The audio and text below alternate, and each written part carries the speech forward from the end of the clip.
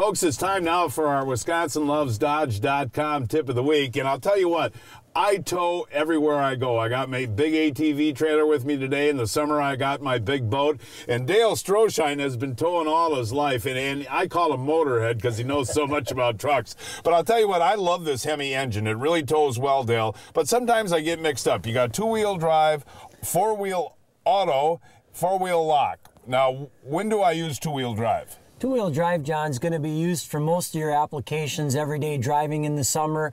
The only time that we're going to start looking and entertaining going into four-wheel drive is going to be when it comes to inclement weather. The nice thing about going over to four-wheel drive auto, it will enable the vehicle to determine when you need to use the four-wheel drive, which bottom line is going to save on your fuel consumption. Now, I noticed one more thing, folks. This truck has a tow haul feature, which you push a button, you get tow haul. When I'm towing a trailer, do I have it in that tow haul gear? You should always put it in tow haul, John. Any dealer is going to talk to you or any mechanic's going to say, listen, always put it in tow haul when you're pulling, because the vehicle then knows what gear to be in for the application and what you're pulling. All right, that's our WisconsinLovesDodge.com tip of the week.